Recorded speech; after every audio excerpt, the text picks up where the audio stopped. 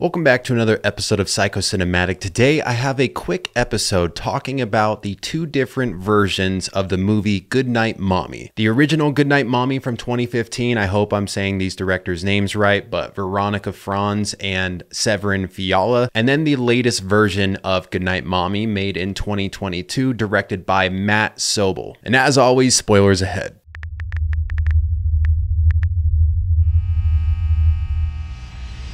So last week I was looking for a new movie to watch, just something that I'd never heard of. And I came across one called Goodnight Mommy. And it wasn't until after I was done watching the movie that I realized I watched the remake and not the original. And it's funny too, because when I Googled it, the 2015 version, the original, popped up. And so when I watched the remake, I saw there was a different poster. I was like, huh, it must just be a different poster. And then started watching the movie and I saw the kids in there. I was like, these kids don't look like the kids that were on that poster like at all. Lesson learned to check the date before you watch, but I enjoyed the movie and I made a video about it and people quickly commented saying that the original was better. And so of course I had to go back and watch the original and see which one I liked better. I can confirm, at least from my own opinion, that the original is in fact better. The original is much darker and much more disturbing. So that already puts it a leg up in my book because we are in fact watching a horror movie. I love the fact that the original film does not lean so heavily into this idea that,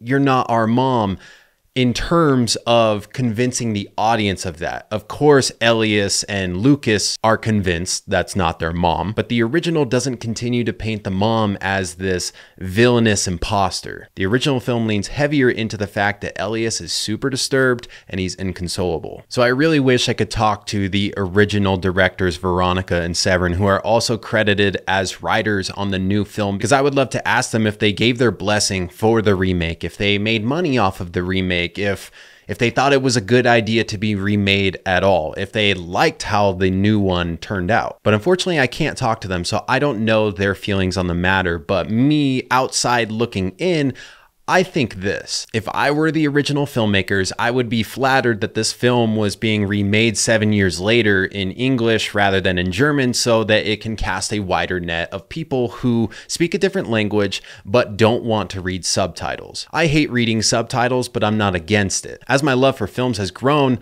the more I realize how many great films there are out there that aren't made in English. So I'm excited to view those. But I know a lot of people don't feel the same way. I would view it as a sign of success that my film was remade so quickly in another language. And assuming that I gave my blessing to have them take my baby and run with it, I would feel pretty pumped. I hope it is the same, in fact, for the directors, writers from the original one, Veronika and Severin. So really quick, I want to touch on some of the things that made the original version a lot darker than the remake. And it basically all centers around Elias. So Elias was burning bugs with his magnifying glass, which we may have all done as children. I know I did. Definitely feel horrible about that now, because that's basically the equivalent of like the War of the Worlds aliens with a heat ray just melting these insects. So I feel bad about it now. I wouldn't do that today, but it's not unheard of. But then he does it to his own mom's face, her freshly reconstructed plastic surgery face. Yeah, that's a super dick move. And then also going as far as to seal her lips with liquid cement or super glue and then cutting her lips open again and actually cutting her lips. God damn, that was disgusting. All the blood spewing about. And I can only imagine how bad that would hurt. Ugh. And then, of course, when he saved the cat and then he finds the cat dead, I already knew. I was like, man, this kid is, showing these like sociopathic behaviors. I guarantee you he killed this cat. And then, yeah, putting this cat into a fish tank and leaving it for his mom as a gift, saying like, look what you've done, even though it was him. It's pretty fucked up. And that cat is there towards the end too, when he sets his mom on fire.